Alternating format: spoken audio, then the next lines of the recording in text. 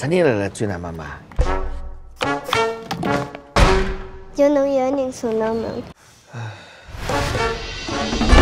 说天头，我也不可能主动的了。我是讲原则的人，我外头再白相，我侪是拿屋里向摆辣第一位的。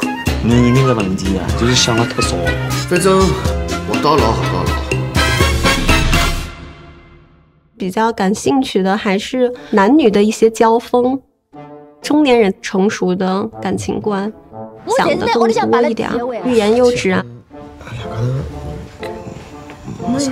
老白这个人，他就是一个上海普通的小市民。你也亲哎，吵死他了。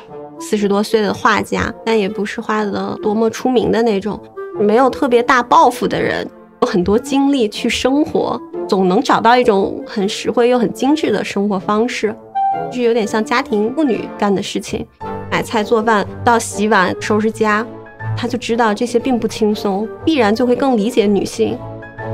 徐老师他那个头套服装搭配，一个斜挎包，还有一个围巾，很笨拙的想要讨好女人欢心。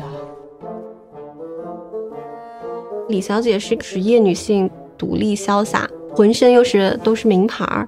的确在上海有很多这种女性，就自己的薪水不足以支撑一个很理想中的光鲜的生活。之前那个外国老公骗她钱了，只能跟老妈住在一起，很尴尬很窘迫。马司令她的脸在镜头里面特别丰富，给了我很多关于李小姐的灵感，既有这种很现代很独立意识的一面，但同时呢她浸泡在一个那样的传统环境里面，夹缝中生存吧。跟侬觉得搿条路走得上不啦？下坡路呀。倪虹洁老师她这个角色是有一点攻击性的那种美。老师，我老危险嘞，我要爱上我。不合时宜又不太会做人的感觉，他本身把这种张扬演绎的是很光彩照人。钞票记得省啊！哎，用我钞票，你真的不需要。哎，不，哎，不对不对，弄个太多了，太多了。省啊！哎，不是呀，不是。哎呀，变成讲抢首付嘞。吴越老师他一直给大家的形象大家闺秀，特别温婉。他本人其实是更活泼、很热烈的人。前期犯错，他说的那么理直气壮。我外头再白相，我侪是拿屋里向摆辣第一位的。我只不过谈了个全世界男人侪会得犯的错误。很多话男人说出来好像理所当然，如果女生这样去说话，大家会怎么看待？我也不喜欢把女性圣母化或者悲情化，她有自己好的一面，然后也有自欺欺人的那么一面。老师啊，这3个女人都是比较掌握主动权的，我根本就不玩你的游戏，我也不按你的规则走。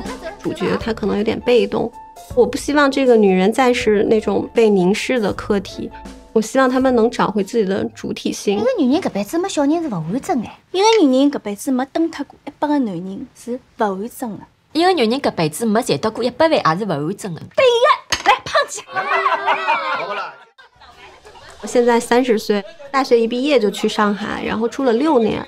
开始是在常熟路住，然后后来又搬到岳阳路，然后又搬到淮海中路，所以就是特别熟，每天也看上去好像还挺人模狗样的，但其实租的地方也非常小，而且杂七杂八的。所以呢，整体气质呢，它是一个比较市井和比较烟火气一点的，刻画一些普通的人的生活条件。老公房里面小咖啡馆，临近过期的进口超市和菜市场。不太想拍繁华的大都市的感觉，没有一些写字楼啊，或者像外滩那种景。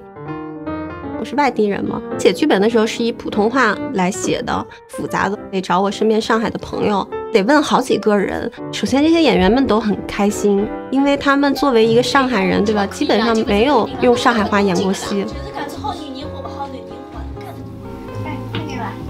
之前也写过好多爱情小说，爱情啊婚姻总是有特别多的实际条件，外部条件是很容易造成障碍。就更希望感情呢是真正聚焦在2个个体身上，他们在一起不能在一起，也是因为他们之间真正内部的原因。那天夜里看到幅画，心里有眼难过嘞。为啥啦？到了我年轻辰光没追求搿一套了。咁现在呢？侬讲呢？